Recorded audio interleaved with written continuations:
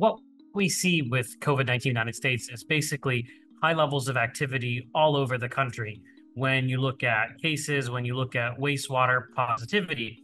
But it's important to know that this is to be expected. We've seen these summer increases every summer that COVID-19 has been with us. COVID, unlike a lot of other respiratory viruses, seems to have dual seasonality, meaning that we see this increase in the summer and we also see the expected increase like we see with other respiratory viruses in the winter. And this likely has to do with a couple of different things. So in the summer, people get hot, they go indoors where we know the virus transmits more efficiently. The vaccines that are currently available right now are not well matched to the variants that are circulating.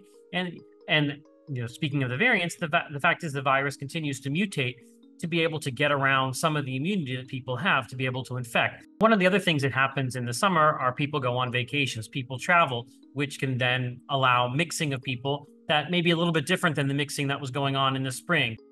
You're going to see children going back to school, which usually heralds the beginning of respiratory virus season. So we expect COVID-19 to stay elevated from late summer, kind of in through fall and into winter.